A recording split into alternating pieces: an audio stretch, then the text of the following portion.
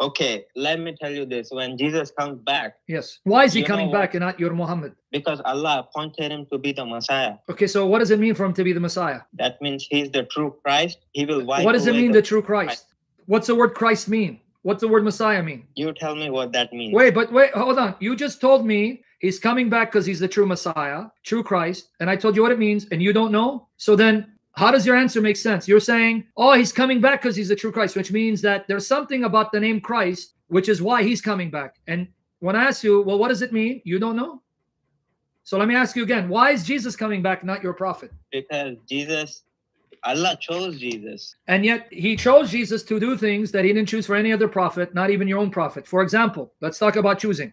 The Quran mentions Jesus' mother Mary by name, right? Yes. Does he mention Muhammad's mother? No. Does he mention Muhammad's father? No.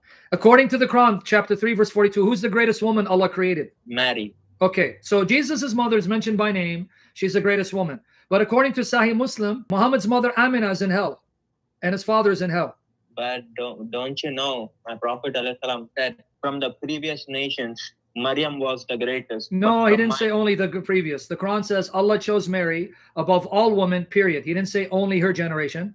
And even in those hadiths, she's still the greatest. Don't quote the hadith you like, but you changed the subject. Your mother, Muhammad's mother is in hell. You want me to read Qurtubi? I got Qurtubi right here who says, Mary is the greatest woman in heaven, greater than everyone, even over Fatima and Khadija and Aisha. Don't play that game with me, man. I have it right here. So I'm asking you the question though.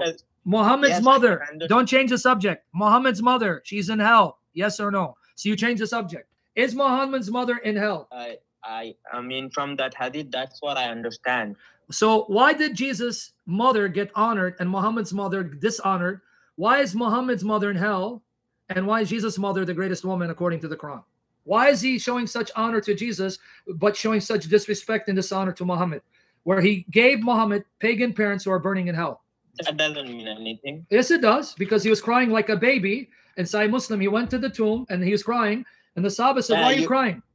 This is how he honors your prophet? You're not listening. This is how he honors your prophet?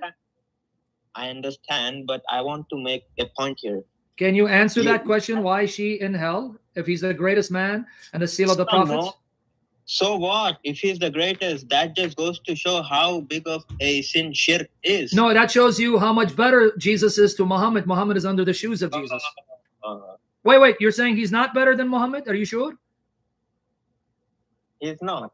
You sure? Because my prophet said, me and Jesus are special brothers. And your prophet is deceived because he's no brother of Jesus. He's under the feet of Jesus. And your Quran shows Jesus is better than Muhammad. Did your God Allah rebuke Muhammad for sin in the Quran? Yes. Did he rebuke Jesus for sin in the Quran? Oh my God. Come on, man. Stop it. Answer me, man.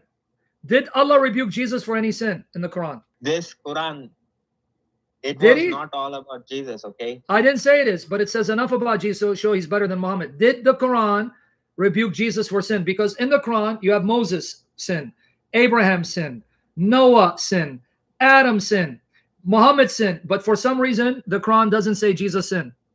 And Allah didn't rebuke him. But it mentions Moses. It mentions Abraham. It mentions Noah. It mentions Adam and Muhammad. They're all sinners, but Jesus, no. Even John the Baptist, Yahya, you don't find anything in the Quran that says John the Baptist sin either. I will agree that his sin is not mentioned, but Allah did say in the Quran, if I were to catch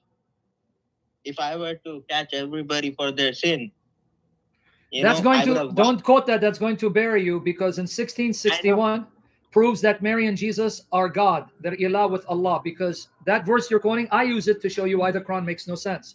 Because in chapter 3, verse 42 of your Quran, chapter 5, verse 75 of your Quran, and chapter 19:19 says that Mary and Jesus are pure. She was purified from conception.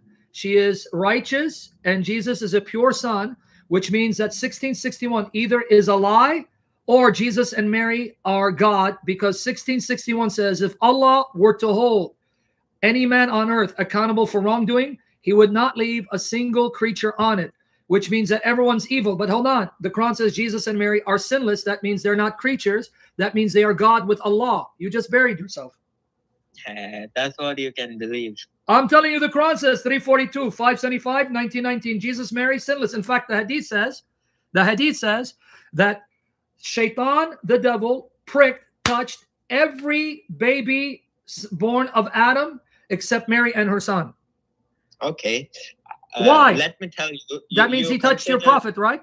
Because he says all the sons of Adam, when they were born, Shaitan, the devil, touched them, made them cry, except Mary and her son. Where can I find that hadith? Chapter 3, verse 36, and in Bukhari and Muslim. Bukhari and Muslim.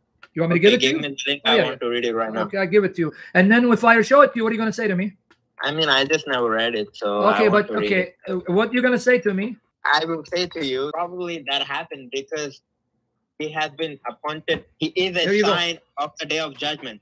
What day of judgment? Everyone is touched, including your prophet. Here it is. Let me get you the hadith. Here, you're going to read it for me. Abu Huraira reported sallallahu alaihi wasallam saying that Satan touches every son of Adam on the day when his mother gives birth to him, with the exception of Mary and her son. Okay, why? Why Mary and her son? Satan could not touch them, but he touched your prophet. I have an answer for this. I'm sure you will, because whatever answer you give me, you still are left with Muhammad being touched by Satan. How great of an answer I have. Super. Is because super, man. That peace be upon him is a sign of day of judgment. But isn't your prophet supposed to be a sign too? And why did Allah make Jesus a sign? And why is it that still Jesus is a sign of end of times, you know? Okay, but what does end time got to do with Jesus and Mary? Because Mary's not a sign of the day of judgment. Is she coming back too? No. So why did Allah protect Mary? Why did Allah protect Mary from being touched by Shaitan? She's not coming back. She's not a sign of the judgment. Allah protected her because of Jesus. Okay, so then why didn't he protect Mary's mother? Mary's mother? Because your logic is stupid. If Allah protects Mary from being touched by Satan because she's going to give birth to Jesus, then why didn't he protect Mary's mother because she was going to give birth to Mary? Look. Yeah, I thought Mary is not as great as Jesus. I didn't ask that question. Notice your logic. You say now, you change your answer, which is good. I'm recording you. You said, well, the reason why Satan didn't touch Jesus is because he's a sign of the judgment. But Mary's not a sign of the judgment. So why did he protect her? Then your answer was, well, because she's the mother of Jesus. But hold on. If Allah protect Mary from being touched by Satan because she gave birth to Jesus, then why did he protect Mary's mother from being touched by Satan when she was going to give birth to Mary, who's going to give birth to Jesus? Whatever the reasons might be. Yeah, you don't have an answer. Just be honest. Don't give answers that are silly because your prophet didn't give this answer, so you're adding to your prophet. Just say, I don't know. Okay. It's even better for you. Okay, I don't know. Okay, so then let's come back to the question. How is Muhammad equal to Jesus when you just saw he's much better than Muhammad according to your Quran, and his mother is much better than Muhammad's mother?